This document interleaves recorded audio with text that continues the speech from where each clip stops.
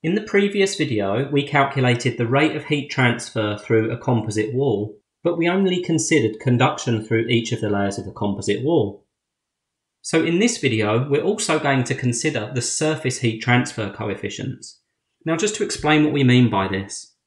If we consider our composite slab in the top left-hand corner, then the air inside the room is going to be in contact with the wall. And what we end up with is an equivalent thin layer of air in which energy needs to transfer through. So the best way to think of it is a very thin layer of stationary air. Now the same is also true outside of the building. So again, referring to our diagram, outside of the building, we're going to have a thin layer of air that the heat's going to need to transfer through. So when we consider this thin layer of air, what we need to incorporate is something called the surface heat transfer coefficients. So for the purpose of this example, I've specified that we have a surface heat transfer coefficient inside the room of 32 watts per metre squared per Kelvin. And I've specified that outside the room, we have a surface heat transfer coefficient of 12 watts per metre squared per Kelvin. Now there's lots of different things that can affect this value. And in actual fact, it's something that we can determine based on lots of other parameters, but that's beyond the scope of this video. But typically, the types of things that might affect this value might be things such as wind outside the building, and inside the building we may have convection currents as a result of any heating. So those are the sorts of things that would affect our surface heat transfer coefficient. And in fact, we actually have things called natural and forced convection. Forced convection is when we produce a convection effect using a fan or something similar. But for now, we'll just work with the values that we have there. Now, over on the right-hand side, I've added an additional equation since the last video. And here we have a method of calculating the thermal resistance due to convection. And the way that we calculate that is by doing 1 over the surface heat transfer coefficient times the area. Now, hopefully you recall from the previous video that the way that we calculated our total thermal resistance was by adding up the thermal resistance for each of our layers 1, 2 and 3.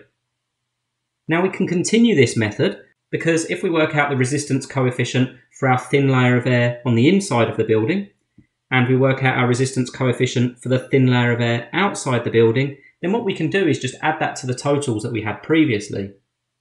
So I'm not going to go through the process of calculating R1, R2 and R3 again for the conduction through the 3 layers of our composite slab. These values have been taken from the previous video.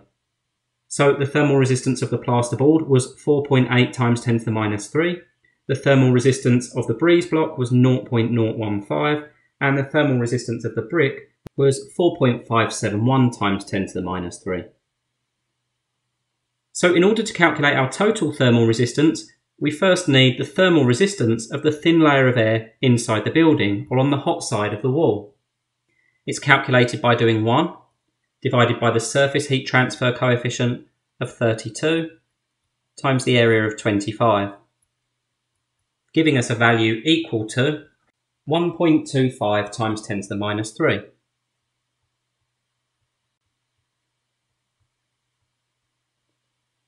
Once again, that's Kelvin per watt. Now we can repeat that for the cold side. On the cold side, we have 1 over the surface heat transfer coefficient for the cold side of 12 times the area of 25, giving us a value equal to 3.3 recurring times 10 to the minus 3.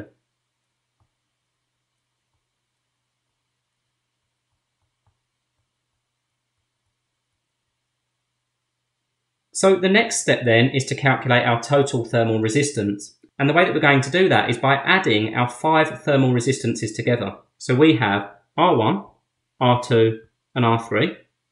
We have RH and we have RC.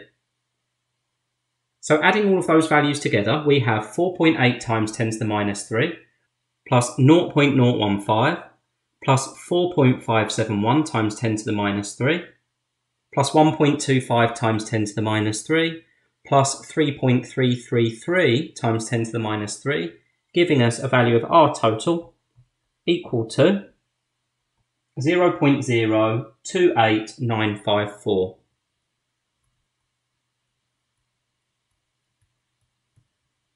Kelvin per watt. So finally, we can calculate our rate of heat transfer, taking into consideration our surface heat transfer coefficients. We get T hot, 22, minus T cold, 4, divided by our total thermal resistance, 0.028954, giving us a rate of heat transfer equal to 621.7 watts. Now, when we disregarded the surface heat transfer coefficients, we had a heat transfer of 738.6. So by taking into consideration that thin layer of air at the inside and outside surface, we can see that a more accurate representation of the rate of heat transfer is actually slightly lower, meaning that less heat is actually being lost from the room to the outside air. Now, once again, it is worth mentioning the calculations that we've done there are for an area of 25 metres. If we wanted to know the rate of heat transfer per metre, then all we would need to do is divide our value of 627.1 by the area of 25, and that would give us the rate of heat transfer per metre of wall.